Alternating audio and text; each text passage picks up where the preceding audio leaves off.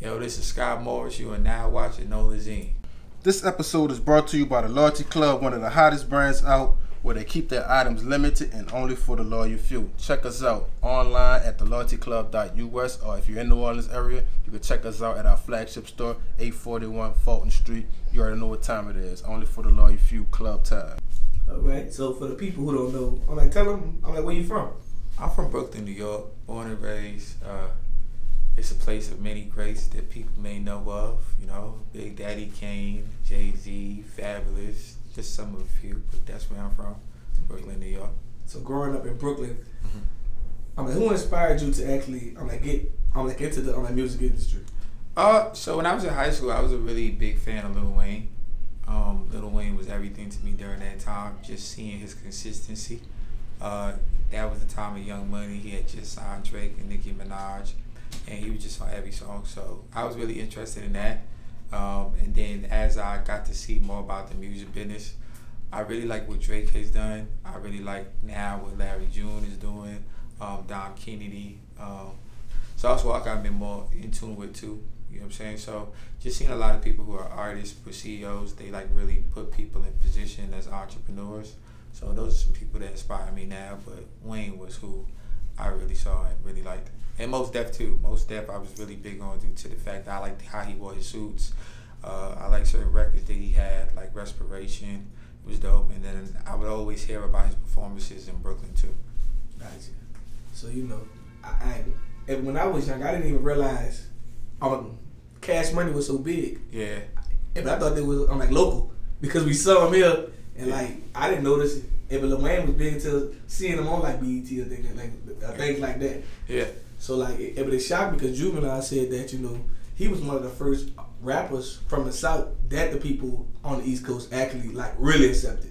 Oh, right. Because Outkast was complaining the South got something to say. Yeah, I remember that. But Juvenile said he used to go to the roughest clubs and everybody that still rock with him. All right. It's the reason why Jay-Z got on 400 Degrees and all that. He said he always was accepted in the East Coast. That's hard.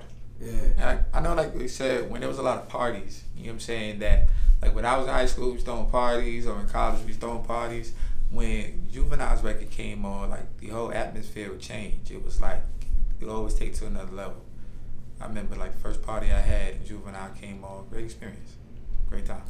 Juvenile still have that classic. Yeah. Great time. Then the 25-year later, huh? Facts. Gotcha. So, how did you decide that you was going to start, bringing artists on the road and just start trying to get them deals? And I'm also, book artists as well. It started with Dean's tour. I saw Wiz Khalifa go on a college tour. I didn't know how it was done. I just remember seeing him during that time when Wiz, Big Sean, and all of those artists was just doing mixtapes. And I remember Wiz Khalifa went on a tour, and I just was I could do that. You know what I'm saying? I was rapping, but unsure if I wanted to rap, and I was just doing stuff. And then I was popular in my college, so I came up with this concept called Dean's List Tour. So that was my first tour, because I wanted to go on tour, because I saw Wiz Khalifa do it. Then when I dropped the flyer on social media, which shows the importance of marketing, because I had a good, clean flyer. We didn't have the dates yet. We just had a couple of my friends was in position. They was active in student activities, and we just put a flyer out that we doing a tour, and it was called Dean's List Tour. And 250 people came to audition.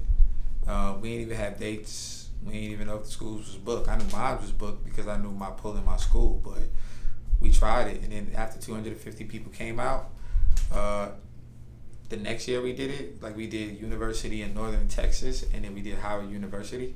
And then that's what really made me see the impact. People were posting about it on social media. Some people didn't make it. They felt their world was crushed. That led me to create more bookings. Because if 500 people, when we got to that point, was auditioning, not everybody gonna make it.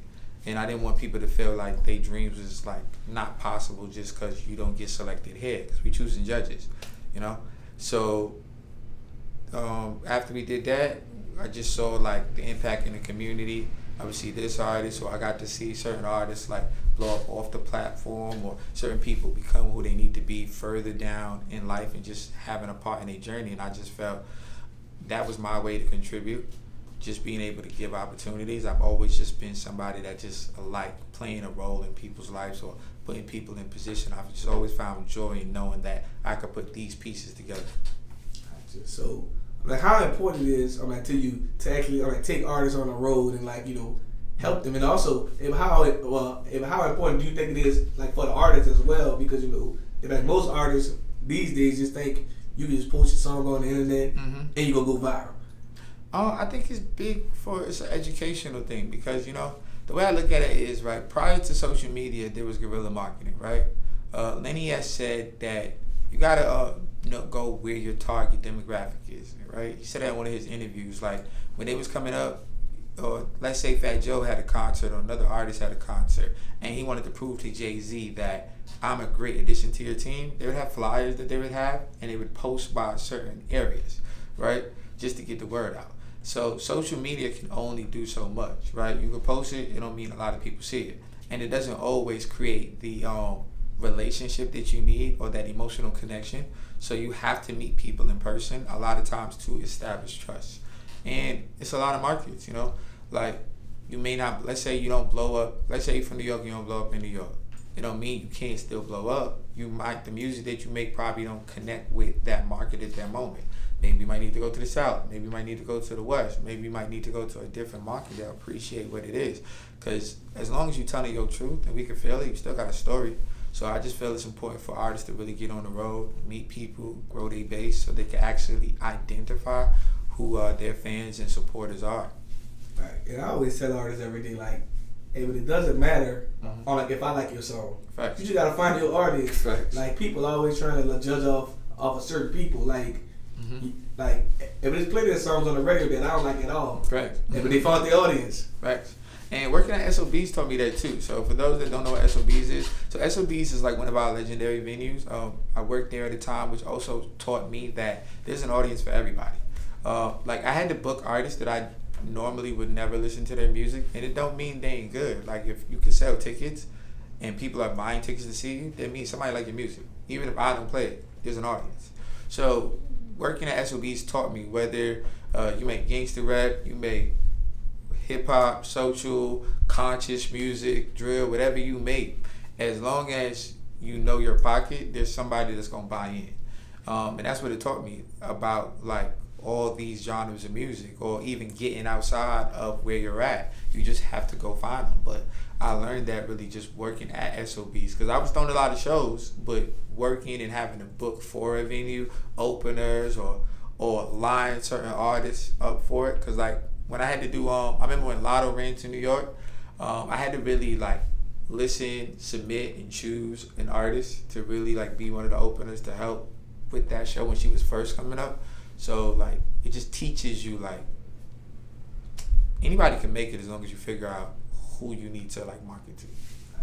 So what's an average day like for you? It depends on the day. Today we got some immunity. This is for me to have. We went to Walmart, picked up my 8, we came here, now we got the interview. Yesterday what we did, we drove to New Orleans. Where did you drive from? Oh, Atlanta, 7 hours. Oh, okay. It was cool though. I thought you drove from New York. Nah. I've actually, like I said, look, let me break it down to y'all. When I first was going to South by South the first time, I drove 28 hours. You know what I'm saying? Just to go get out there, meet who I need to meet. I ain't got no problem getting on the road. That's a long ride home though. It is. You know what I'm saying? But you gotta have a good playlist when you go do stuff like that, because you will get bored, you will get antsy. People will ask how long till we read, so you gotta have a good playlist when you do things like that, and that's my suggestion. But yesterday, like I said, we came down, drove from New Orleans. As soon as we got in, checked to the Airbnb. We did a mic drop. KG had to do the mic drop. Then we did a show. So each day is different. I might do emails, book people. I never know what's gonna happen based on the day, but I just always have a lot of things that I gotta do. Okay, so being in the music industry for a while now, tell us what do you enjoy most about it, and tell us what do you actually hate about it. Like I said, in the space I'm at now, it's not too much that I really hate, because it's really an opportunity to learn from every experience. You may not like people's replies in that moment, but it teaches you that, all right, cool. how do I control my emotions to make sure I stay solid in those situations? Or let's say you got a situation where it's unorganized, you figure out what could you do or what could you learn from that moment in order for you to better your business. Let's say you take a loss, you know what steps to take in order to not take the same loss. So I like the part right now where it's just learning. It helps me grow because my goal is to be one of the biggest execs in this game. So I gotta go through all of these things in order to become who I desire to be. I really enjoy just really like being a part of a lot of people's stories. Like right now we got an artist that Nate and I is collaborating on. Her name is like Mia Snow. So being able to see her go from 30K to 100K, or in 6 months watch her come out of nowhere, and now a lot of people are interested or want to work with her, or she's been to a lot of markets, or she's done a lot of mic drops or interview, and she came out of nowhere. It's just us utilizing what we've learned in the past and now knowing what to do for the mistakes. So it's cool just to see everything that happens now. Gotcha. So I'm like, who is the biggest artist? I'm like that. I'm like, you would say that you actually work with. I work with people in different ways, right? So like for example, Coi Leray, I booked her, right? Actually booked her, gave her first headline show at SOBs. So I was the first one that gave her first headline show at SOBs. She's big. You know what I'm saying? We didn't know where she was gonna be, but I took a chance and put the bread up. So that, and then Lotto, I booked her openers. The Baby, I booked the openers before for him when he ran through New York. Like, there's a lot of artists that if you ran through New York while I was working at SOBs, like, I was the guy, well, I was one of the guys that booked your openers, you know? So I got him. I got Dave East on my resume because my homegirl threw a show and I booked the openers for that. I have Glorilla recently because there was a show in Georgia and I had to book the openers for that. So shout out to my homegirl Yaya for that opportunity. So it's just different ways I've worked with people on different projects. Some people, like during COVID, I set up interviews for people for just like interviews or press runs. Some people I booked their openers or collabed on a show, or some artists I booked them. So I work with people in different ways. Yeah, but you do everything, huh? Whatever God bless me. It just sound like you did. It sound like you're doing like PR work too. Booking interviews and stuff. Yeah, yo, the way I look at it is like if you're gonna be in music, you gotta learn that you're gonna wear a lot of hats, right? Because it's still about building relationships, and however you could assist people allows you to stay longer in the game. Because you're gonna have ups and downs. Because this is still like you're an entrepreneur. You putting up your own bread until you get an investor, and even when you got an investor, you got to partner with them to figure out how y'all managing the money.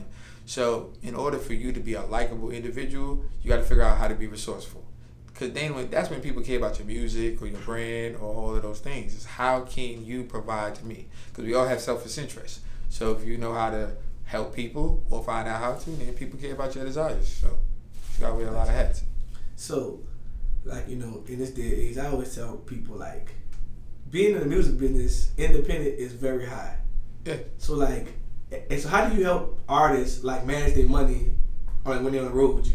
I got better at it because I made mistakes. You know what I'm saying? I went through, yeah, for real. Like, if I didn't mismanage money before or go depth or lose bread, then I wouldn't know what advice to give or, like, or for example, like when I'm going on the road, let's say I was eating McDonald's only and just pour judgments with my food. I wouldn't know, okay, cool, maybe we need to get some smoothies or let's go get some immunity, or these are like things that I had to go through to understand what steps to take, but it's just I had to mismanage or fumble some projects or lose some bread for me to know. Like, I know that we don't have to overspend, or I know that when it comes to certain platforms, all platforms are great, but we just got to know when to do them or how to work with them. Or maybe sometimes we may not do this interview or this run, maybe let's introduce ourselves to the CEO so that when we come back around, at least both parties are able to see what makes sense. So it's just trial and error. You gotta, like, your best teacher is your mistakes. You gotta try it out. You know what I'm saying? Anybody can tell you whatever they want to do, but you gotta figure things out on your own in order for you to figure out what works best.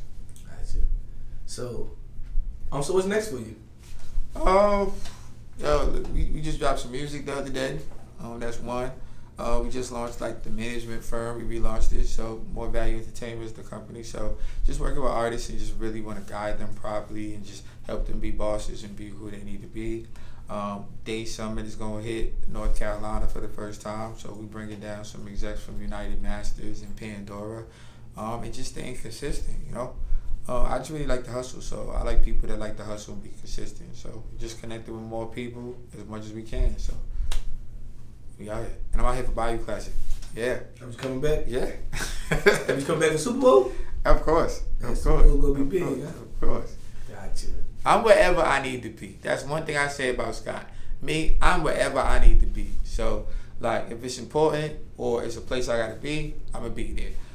Sometimes I don't know how I'm gonna get there, but I'm gonna be there. Gotcha. And also, last but not least, tell the world, I'm like, what can you find you on social media and everywhere else? Life of S. Morris. That's where you can find me on Instagram.